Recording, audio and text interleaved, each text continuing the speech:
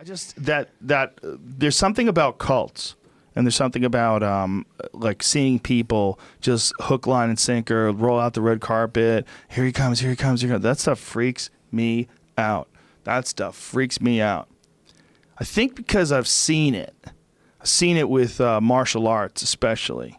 I've seen it with a lot of the old school martial arts schools were very culty, very culty. You know, I don't know if you follow McDojo Life on Instagram. Oh, dude.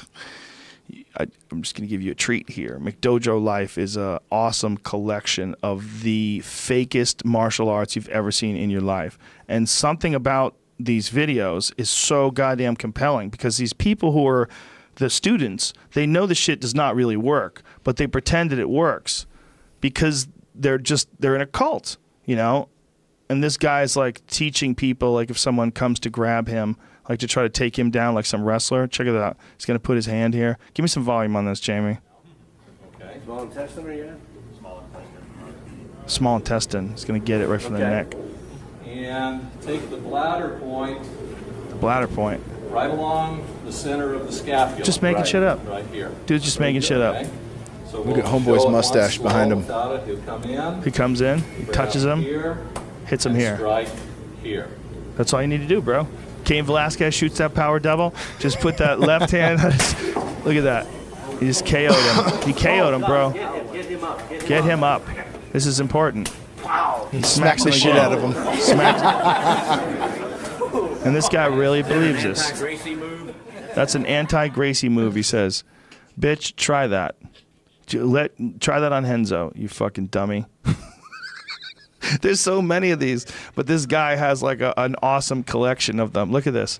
The guy gets out and throws everybody to the ground. Hiya! I am a master. They gone. Just look at this, man. They're all grabbing him, and he's like, "But I have superpowers, and you don't." They might as well be 5. They might as well be 5-year-olds on a playground, and one of them pretends he's Doctor Strange. You grab me, I'm gonna send you back to Mordor. Watch the first guy just goes straight for it, didn't even move for him. Yeah, it's so stupid. It's so stupid, but this is what I'm saying. These are cults. There's something about this shit that freaks me the fuck out. And my martial arts school that I started out in, Taekwondo school, was very strict. There's a lot of discipline. It wasn't really culty, but it was they're all a little culty. They're all a little culty. When there's master and mister and all that stuff, there's always a little bit of that. But we would go to tournaments, and then we would see it full on, just full on cults. Like one guy would be the kung fu master, and he'd have all his students, they'd all be at his command, and he'd be telling them what to do. They'd be like, "Yes, sensei!" They'd scream it out and shit, just like Karate Kid.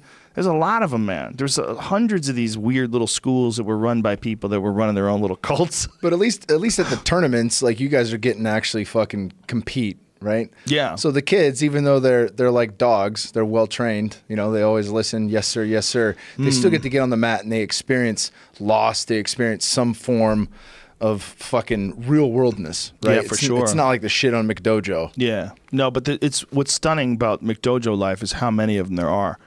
I mean, and they're making videos. This is the thing. These people like scroll and show how many videos this guy's got up. I mean, I don't even know how many. There's probably hundreds. But the thing is, this is just what's on video, man. I don't understand how the people that come to these places, they don't ask for competition. They don't ask to see somebody. They don't know any better, man. They always? But is it always like, you know, oh, if I did this to a man, he'd die. You know, like is that what everyone believes? Look at this one. This guy, when a guy has a knife to his neck, he's gonna smush the guy's hand with his chin. Watch this. He's gonna make the guy tap. Check this out. The guy's got a knife right to his neck, and he's like, "But what you need to do, try it on me." As soon as he gets that knife near me, not the same spot, bitch. That's not the same spot, right? Watch this. He's like, "Okay, I give up, but I will take my hand, and then my chin will make your hand hurt like this." Watch this guy. This is dumb as shit. Hurry up and get to it. Here he goes. Look, he's making him tap. He's grabbing his own hand. See how he grabs his own head? Oh. Look at that. Look at that arm bar. Ferocious. ferocious. At no point in time would that guy been able to stab the fuck out of him with that giant knife in his hand. That just still one. looks a little bit How more about- believable than the other ones. Go to the one right next to it where the guy's on his knees. There, that one right there. Watch this one. This one's so fucking stupid. I mean, he can't. You can't. Reach me with that hand. Reach me with that hand. Reach me with that hand. You cannot. You cannot. You can't. Reach me with that Watch hand. this. Reach me with that hand. Reach me with that hand. You cannot. The zoom in on dude's face. The fucking handlebar mustache is like straight Ben Stiller. But this is why I think I get freaked out by cults, is that when I was a young teenager and I started doing martial arts, I saw like certain elements of that. I went to Catholic school for just 1 year when I was young, when I was 7, first grade, actually 6, right? And it was fucking horrible. And I remember thinking like that I can't believe all these people are just doing this. Like all these people were following along. Like, it was like so awful. Okay, enough with I don't want to see any more of these. I can't. They're so stupid. They're all so stupid. He's got hundreds of them, man. But I recognized that like when I was young, I was like, this doesn't make sense. This is just, everybody's just going along with this. This is normal to leave your kids with this mean-ass nun and all these fucking people everybody's like, stay in order. Everyone's nasty to you and they're hitting kids. Like, oof. It was awful. And I remember thinking, man, there's something that happens to people when they get big groups of them together and they agree on irrational shit. There's some weird thing that happens to people where everybody, this can't be right. That lady is not acting in the name of God. There's no fucking way. She's a crazy, mean old lady, and I got to listen to her because she works for God? Like, this is fucking nuts. Can I talk to God? Does he know how she acts? No, you got to talk through me. Yeah, got to talk through her. I She's got a representative of I got God. the phone line. Yeah, your fucking parents take you there and drop you off and leave you with these monsters all day. And you're like, what? And some of them got fucked, right? Some of them got molested. Not just some of them, quite a few. So I think I had a healthy respect for that and fear of that when I was real young.